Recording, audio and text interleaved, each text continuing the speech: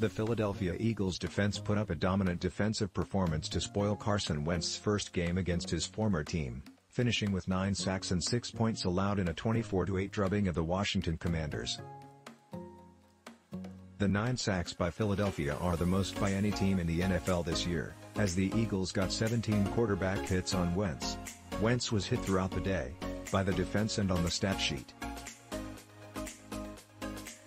He finished 25 of 43 for 211 yards and no touchdowns, after being tied for the league lead with 7 touchdown passes heading into Sunday's game. He also had 2 fumbles on the afternoon and has 69 career fumbles in 88 career games.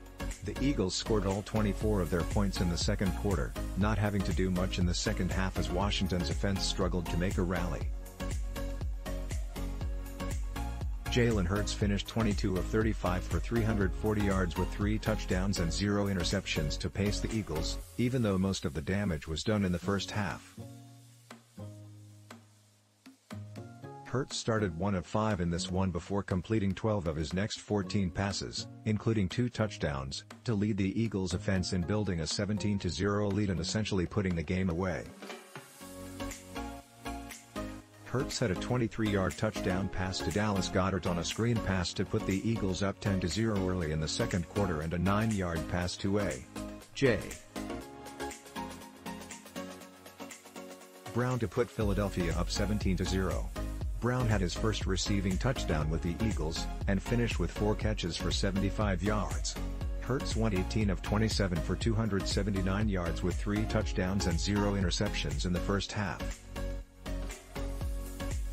DeVonta Smith had 7 catches for 156 yards in the first half, including a 45 and 44-yard catch to spark 2 Eagles scoring drives.